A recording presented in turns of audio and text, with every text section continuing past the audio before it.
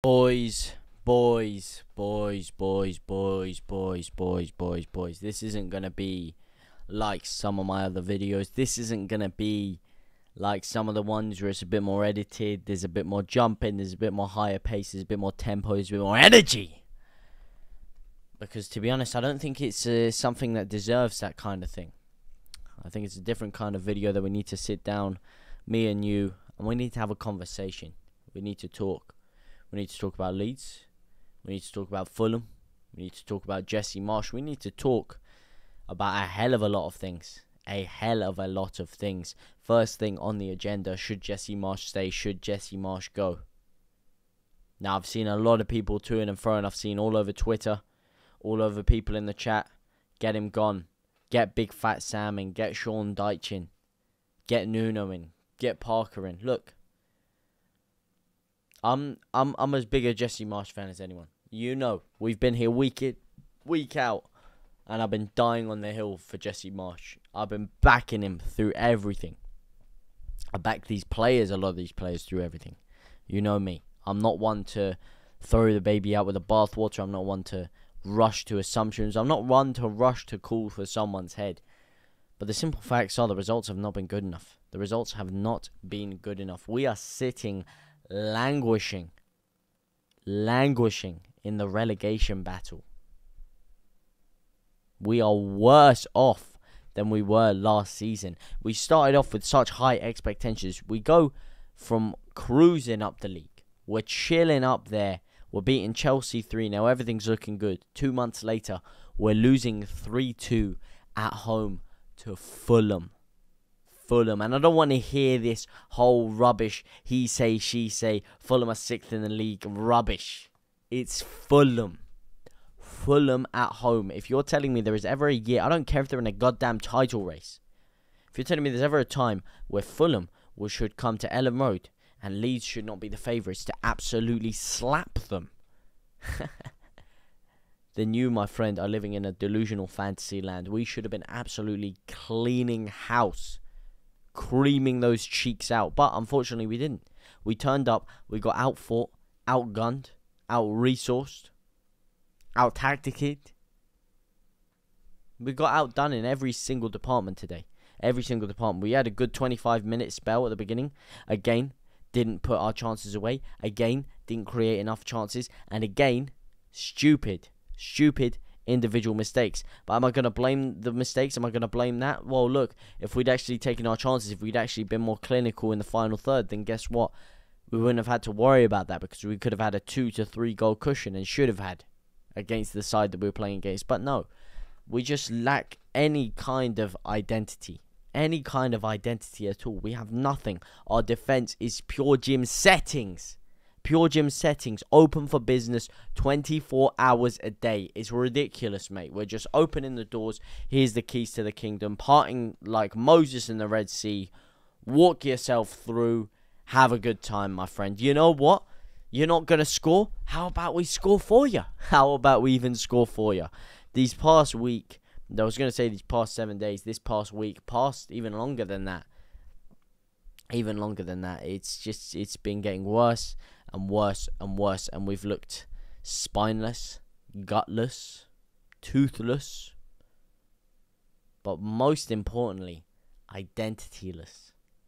There is no identity. Tell me what you expect to see when you look at this Leeds United side.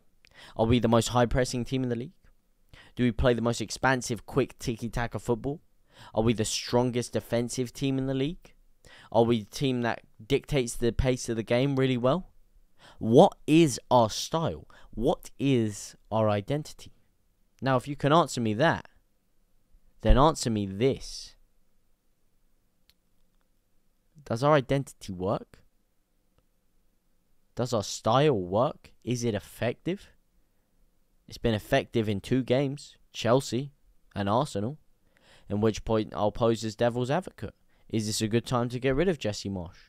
Because the only time his tactics seem to really be working is against these higher league oppositions. We've got Liverpool up next. Surely we should keep him till after then.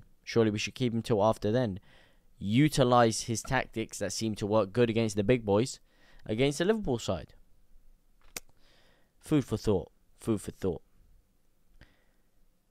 But the apathy that I see around the club, around the ground, around everything, the defeated nature of a lot of Leeds fans,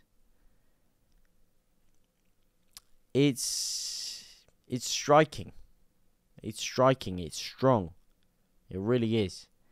And it's sad to see what was a club filled with optimism, passion, and enthusiasm just get done over like this. And it really is a crime. It's a crime that the best football we've ever played in our life, well, my lifetime, depending on how old you are, but the best football we've played in decades, we didn't even get to see it because it was behind closed doors. We've really been shafted there. We've been sold up the golden path, sold up the garden path, and absolutely shafted. It's just not good. It's not a good place. Now, who do I blame for that? At the end of the day, the book stops with the owners. The owners made the decision to appoint the manager. The owners made the decision on the players. And the owners are the ones that, whilst we thought had a great transfer window early on, they made a lot of good moves. A lot of good moves.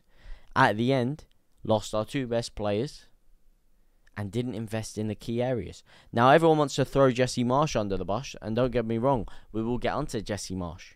But Jesse Marsch was very clear. He wanted a starting left back, and he wanted a fit starting left back who was senior, not senior Firpo, and he wanted a fit starting striker. Again, a senior fit starting striker. We looked at Charles Ketelere, and we looked at Cody Gakpo. Did we do enough to get them? No, we didn't. If we had assigned those two key positions and a centre half, could be a completely different story right now. Could be a completely different story. Or will it? Or do we literally have that lack of an identity, that much of a lack of an identity, that it wouldn't even make a difference? I think it would. I think it would have. And that's why I don't put every single thing onto Jesse Marsch. And the book stops at the owners, first of all, and the board. Second of all, go look at the players. Go look at the players. A lot of the goals we conceded, a lot of the games we've given away, individual errors, man. Individual errors. Stupid individual errors. Stupid individual mistakes. And which is why, if you looked a few weeks ago, when we had this poor run before the past few games, everyone was saying, if you actually look at the performances and then you look at the results we got, it doesn't really justify it.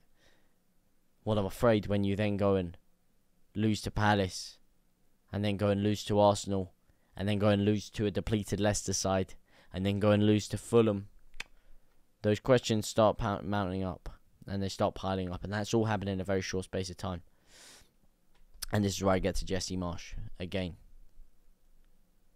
Decisions for me today, starting 11-wise, I can criticise him on. I did not like the move for Sam Greenwood. I don't think it was a good choice. I don't think it was working out at half time.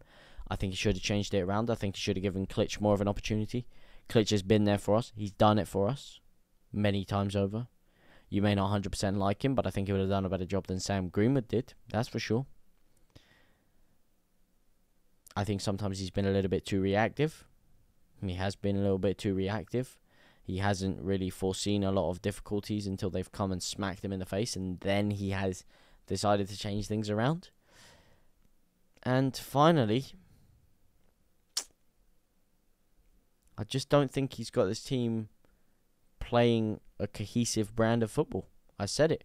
When we lost Bielsa, it was always going to be hard. When we had Bielsa, we had a team that knew where everyone was going to be. They knew how to play the one-touch passing. They knew how to get each other into the right positions. But now we don't know that. We don't ever cut a team open with great tiki-taka football. It's either pressing them and picking the ball up right in their final third and doing something with it, or it's someone making a great individual run and cutting through 3 or 4 people.